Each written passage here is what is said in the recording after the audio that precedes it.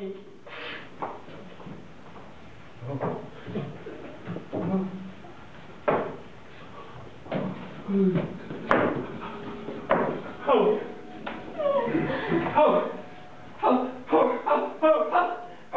How did you come here?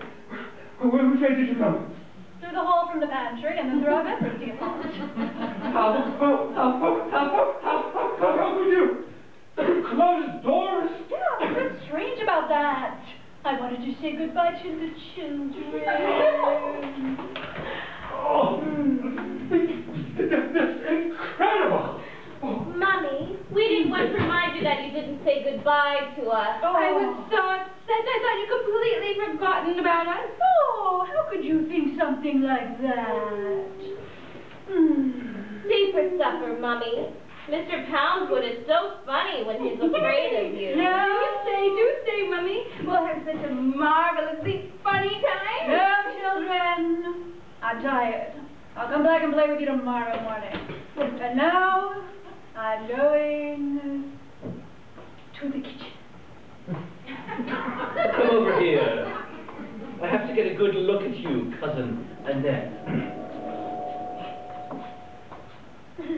Go straight ahead. Look at me to your heart's content, young, handsome cousin of mine. That's right.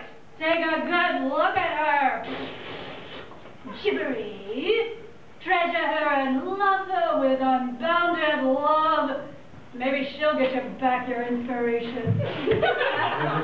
That's not to be believed. No. She went right through this door. What do you say to that, children?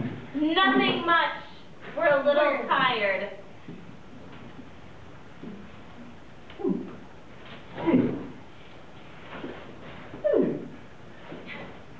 Supper is served.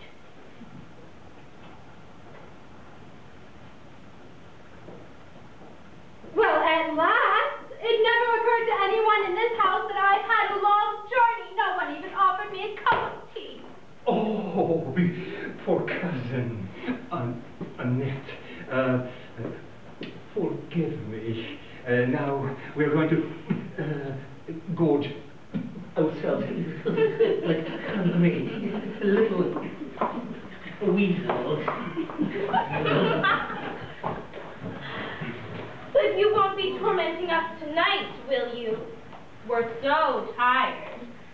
You can amuse yourself with Annette tonight, can't you? I don't know anything yet. I can't tell anything. If I don't write a poem today, I'll go berserk! Jimmy will write a poem. He'll write something. He'll gorge himself, and then he'll write something. Come on.